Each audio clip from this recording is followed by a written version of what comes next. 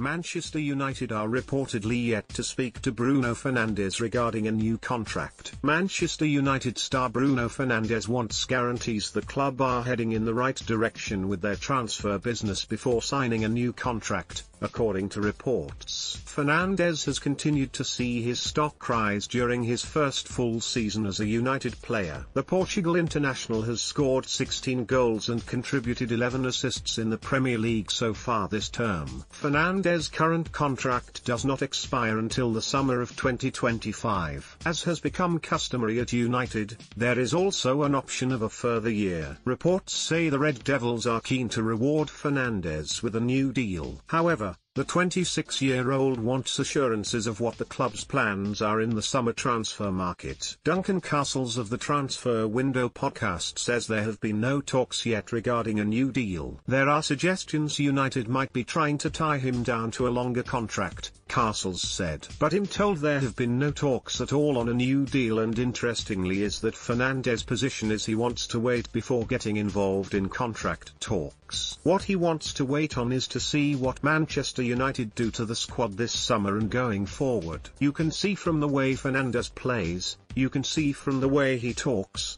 that winning is of fundamental importance to him. He gets deeply frustrated when things go wrong on the field.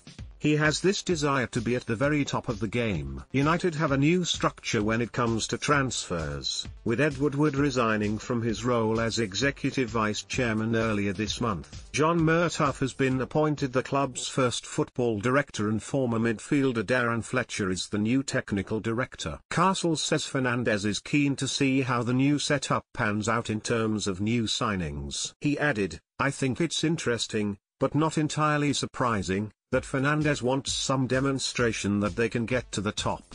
That the Glazers, that whoever the new chief executive to replace Ed Woodward is, that the new director of football structure that the club have put in place, are going to improve the squad again this summer and take the second place that they're likely to finish with this season and build it into a team that can compete for the title." Fernandes recently stated his desire to win silverware with United, who play Roma in the first leg of the Europa League semi-final on Thursday. Fernandes said, "We can't think of anything else at this club.